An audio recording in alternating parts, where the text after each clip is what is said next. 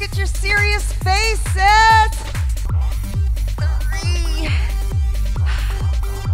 Ooh. Exhale as you pull up. So let's think of alignment here. As the head goes down, the heels come up. 16, try 4 more. 17, 18, up, down slow. Now go up fast, up, down slow. We have 4 more of these. Feel the weight's resistance pull you down. If at this rep you're saying it's a little light for me, go get something heavier. Down, 2, hold, 2, up, 2, hold. Now down 3, 3, 2, 1.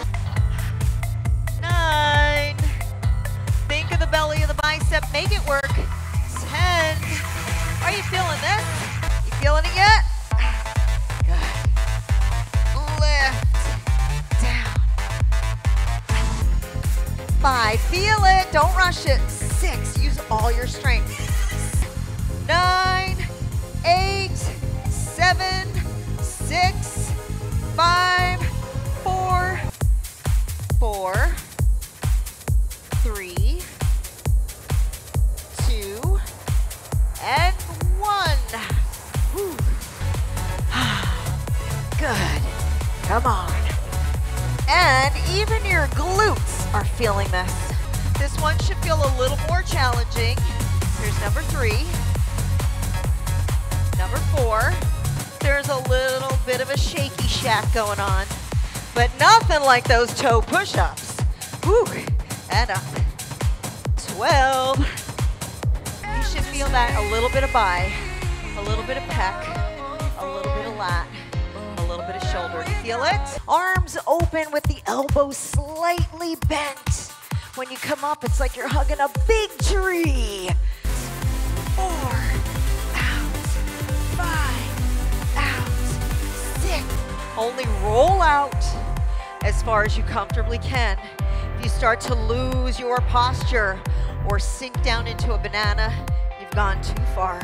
1, 2, 1, singles, 4, 3. Are your hips up? 1, 2, 1, 2, and 4, 3, 2, and 1.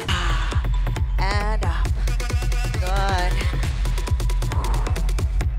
If you're not sure how far, just ask yourself, at the end range, is my core still firing? 7, 6, 5. Are you feeling this, anyone? And down, rest for 4. You can do your own pace. Nice, clean reps.